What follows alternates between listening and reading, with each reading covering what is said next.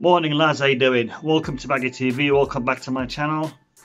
In today's video I'm going to be talking about this transfer window, the Achraf Hakimi story, Erling Haaland story and the other bits and bobs that are currently surrounding our club in regards to transfer rumours and transfer speculations.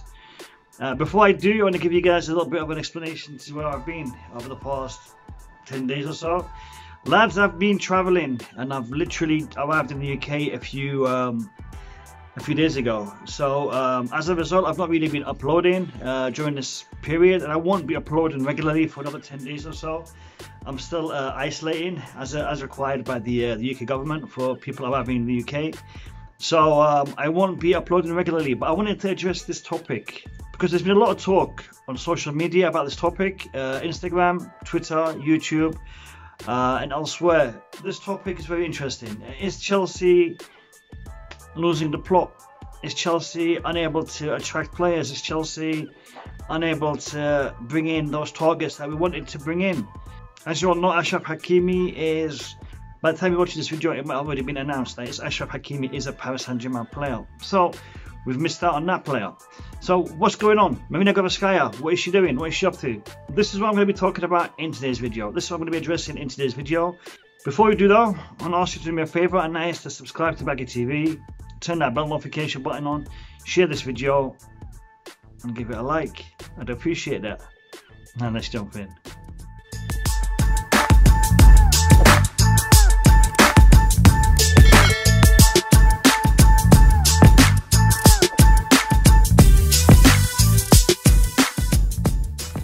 So we said Achraf Hakimi is on his way to Paris Saint-Germain, and it looks like Erling Haaland is on his way to Real Madrid, per reporting yesterday. Now these are two targets that were apparently on the top of Chelsea's transfer list, and it seems that Chelsea have missed the boat on both of them. Does that mean Chelsea is lacking? Does that mean Chelsea doesn't have the appeal that it had last season? Was Frank Lampard a key aspect or a key reason to why players were choosing Chelsea? And now that he's not here, no one wants to come. When you see that, it's not like that. And it's not like that at all. You see, last transfer window, Chelsea were bidding, were attracting, were transferring players in on the back of two windows that Chelsea didn't buy any players.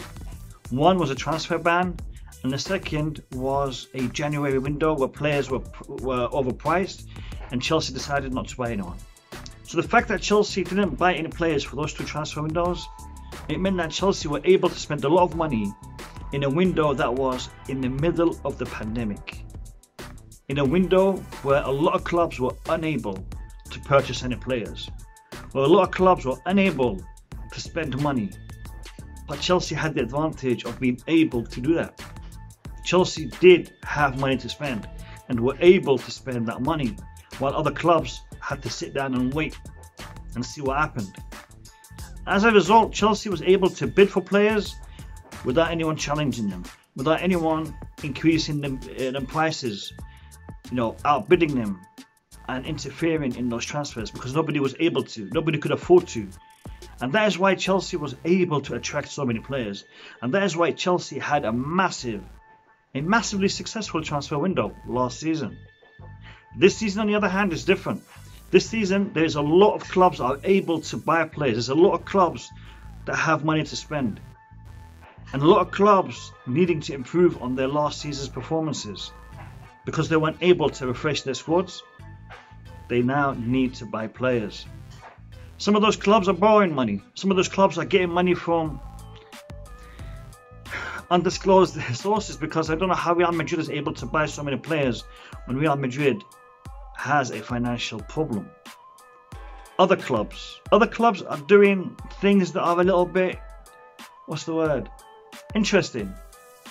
Barcelona have financial problems, but Barcelona have just signed two free strikers, Memphis Depay and Sergio Aguero.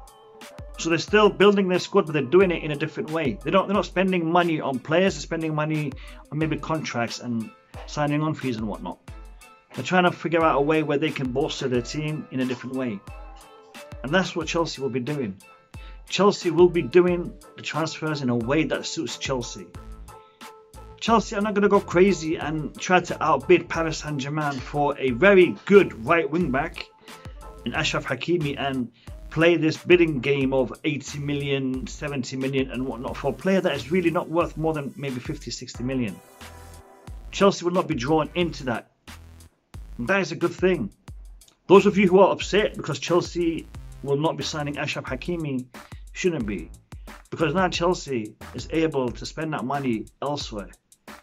Now, I'm not going to say that Chelsea should use that money and go and buy Adama Traore.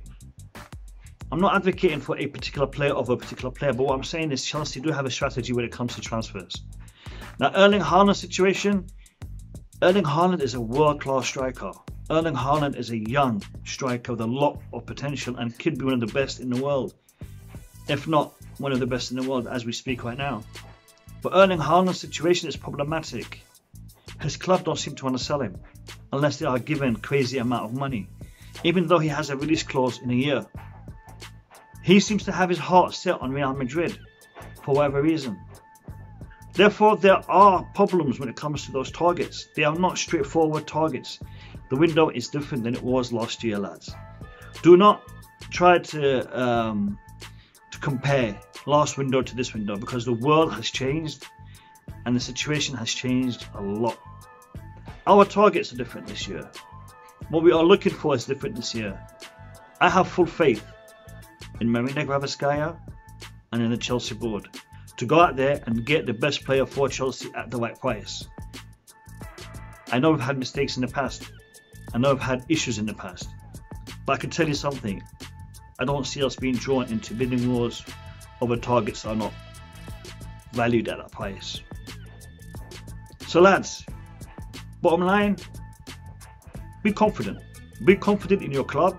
Be confident in your board. And I believe Chelsea will get a couple of big signings. We will. Just sit tight. Don't rush it. Transfer window literally just opened a few days ago. We've still got plenty of time.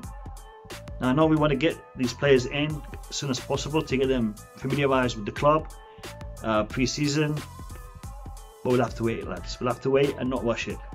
Anyway, I'll be uploading more regularly in about a week or so, once I'm settled down and once I have my setup organised. And if the audio has been bad on this recording, I do apologise. I don't have my mic. I can't seem to find it. It's in the luggage somewhere.